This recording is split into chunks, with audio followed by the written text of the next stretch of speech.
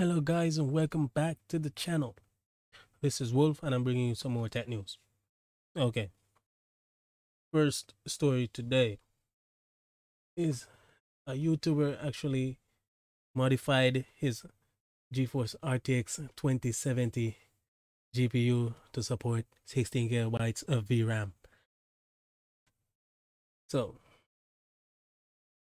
YouTuber Vic On modifies his RTX 2070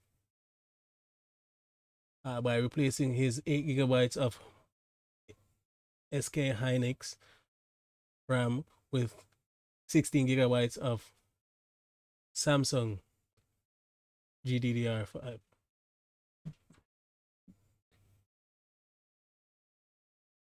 So I actually watched the video, and it's a long and tedious process, which if you don't have this specialist type equipment, you won't be able to do it yourself. So it's not a normal DIY project, but you have to have a specialized knowledge to be able to do this stuff. But as with all experiments of this nature, it will require some form of expertise, and it will also come with a fair share of risks. So you have good news and you have bad news. First, the card actually picked up as a 16 gigabyte card. It was also running the firmware benchmark on his video. On his video, he showed that it was after it finished running any form of 3D application or GPU accelerated application, it would go to a black screen and then nothing. The system would just lock up, nothing could be done, and that is one of the downsides to modifying GPUs that weren't officially made to operate in certain parameters. So here on this GPU Z window, you can see 16 gigabytes here of GDDR6 Samsung memory. Oh yeah, earlier I said GDDR5. Sorry about that. But you can actually see that the card is detected.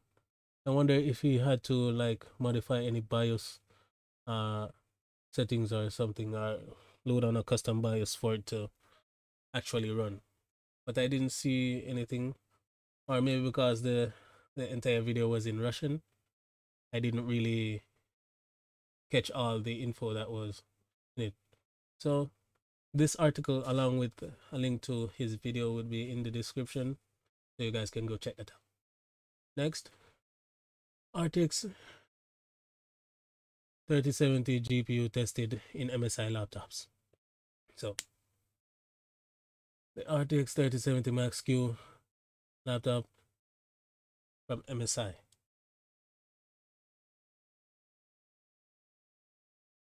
Let's see if I can find the actual benchmarks. Yes, here. So there's been this news going around about Max P and Max Q marketing names. We've only heard about the Max Q name from Nvidia. Max P was a OEM derived brand that manufacturers of these laptops would differentiate between their high performance part and their lower performance part. So you can see that the Max P version is 31% faster than the power limited version, which is the Max Q.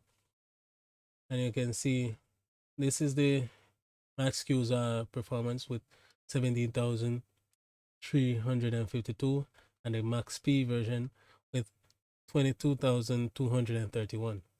So you can see there's a whole lot of performance being left on the table by drastic power limitations. So you guys, You need to keep that in mind when you're purchasing a gaming laptop. Whether if you're going to use it to game or for professional work, you might need the extra horsepower. So it will be good to have this information in the back of your mind. Next, Nvidia to start seeding GeForce RTX 3060 review samples on February 19th. So, since Nvidia has announced that they're releasing the RTX 3060 GPU, they said late February, which is a vague enough release window. You didn't get a specific date. But since we getting a date now, we can speculate that the actual release of this card would be in the window of February 19th towards the end of the month. It could drop any day after the 19th. So guys, gotta be sharp on this one to get this GPU before the scalpers and their bots do. Because I heard these scalpers have thousands of accounts with bots at the ready to strike when these GPUs launch. And it's hella scary. So enough of that. Next, NZXT creates the RTX 3080 powered sneakers. So, can it run Crysis? Guys, this is basically a gimmick. If it actually works, that's good. But why would someone do this? Why? Who in the right mind? Who in the right mind said they would do this? I hear they say sneakers master race at NZXT drip.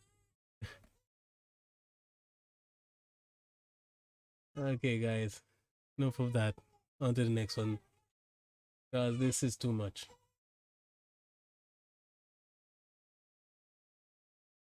More GPU news from AMD.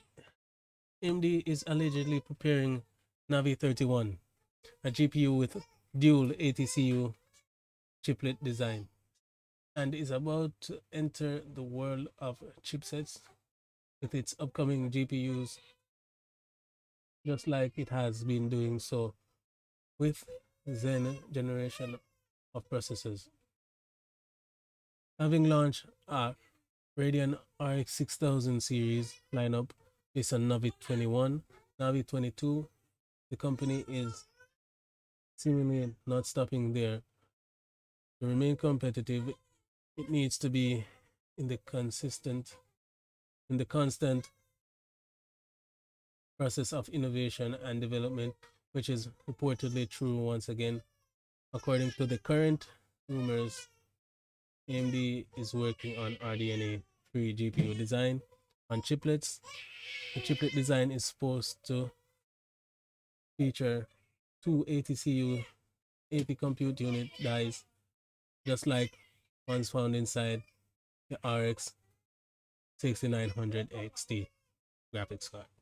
So guys, if this rumor is actually true, we can look forward to exponential increase in graphical performance when this GPU actually releases.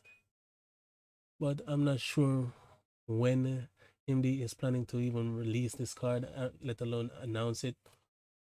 So let's keep our fingers crossed that there's some semblance of truth in this rumor, and hopefully we can get it when it actually drops. So next, Silverstone introduces Nightjar, the NJ700 fanless PSU. So this is a 80 plus platinum no, 80 plus titanium power supply, 700 watts of power, and it's totally fanless.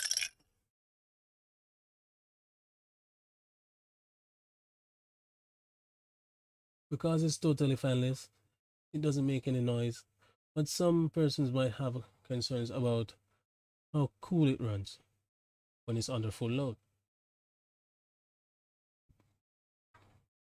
Well, as you know, most of the big tech YouTubers will get this power supply to review, and they will be testing it, putting it through its paces to see if it can run in a day-to-day system yet. So that's all the information we got on that. Next is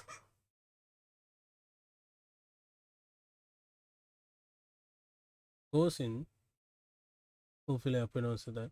Kosin, a Chinese subsidiary of Lenovo, has recently published a video showing how they modded their Ryzen notebook to run a GeForce RTX 3090 from the NVMe slot. Kosin used their Xiaojin Air 14 laptop with a Ryzen 5 4600U 4600U processor to demonstrate the system's internal M.2 NVMe SSD was removed, and then M.2 PCIe expansion cable was attached, allowing them to connect the RTX 3090. Finally, the laptop housing was modified to allow the PCIe cable to exit the chassis, and a desktop power supply was attached to the RTX 3090 for power. So in these images you can see how it was used, and it is actually playing Cyberpunk 2077 on it. They got a 3D Mark score of 14,008, and you can see right here how the cable leads from under the laptop to this like makeshift acrylic housing that's holding like a riser for the GPU.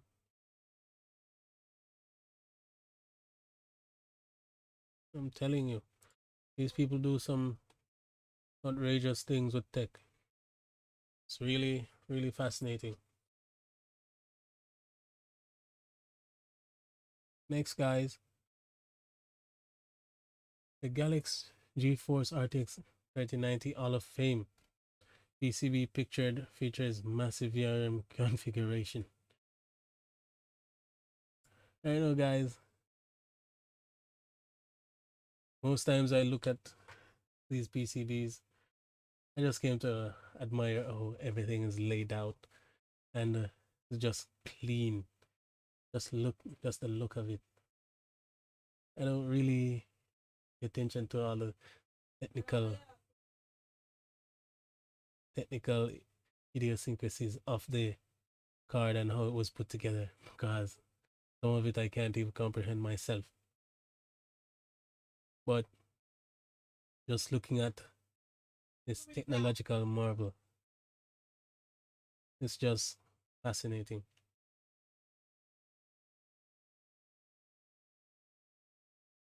Yeah. Okay, guys. I was talking about Nvidia to drop max Q and max speed differentiators in mobile GPU specifications. Earlier, I was talking about an MSI laptop that had two different performance metrics. They were basically using the RTX 3070 mobile versions in these laptops, but one was a Max Q variant, one was a Max P variant. Max P variant was performing better because it has less power limitations compared to the Max Q. So with Nvidia dropping the differentiators, it will be more confusing for consumers to differentiate between which is the better performing machine when they're making a purchase. And I somewhat think this is a kind of like fishy or shady. Not let consumers know which device would perform better, and allowing them to make a purchasing mistake when they could get the better option,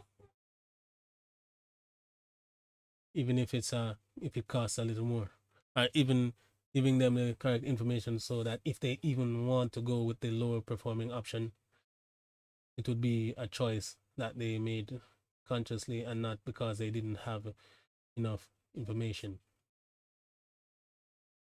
So